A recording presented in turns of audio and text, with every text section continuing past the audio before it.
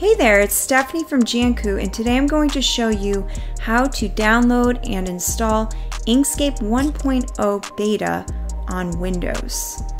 So what I would like to mention first is that Inkscape 1.0 will only operate on Windows operating systems 7 or above. So please know that you must have that before you do so. Okay, so what I've done is I've already entered inkscape.org in the web browser. We're going to go to download, and then we're going to select this tab. I'm going to go to Windows,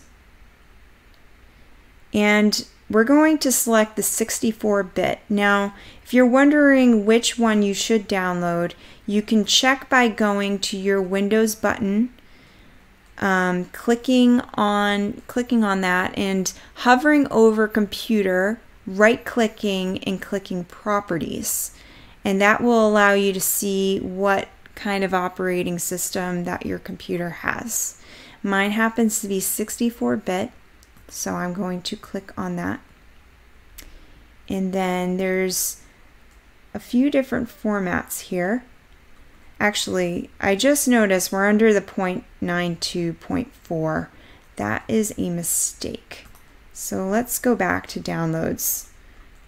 Let's scroll down to 1.0. Okay, here we go. We're going to select this option, Windows, and I'm going to select the 64-bit.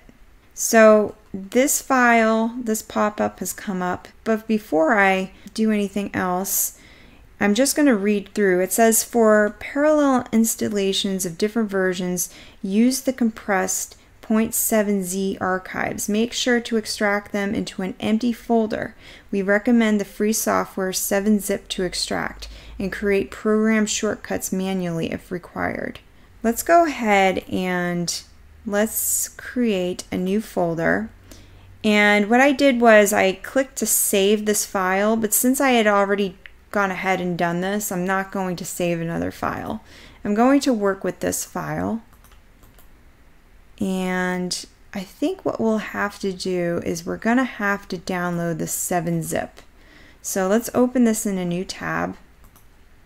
Let's go with the 64-bit. Let's go with this version. I'm going to download that.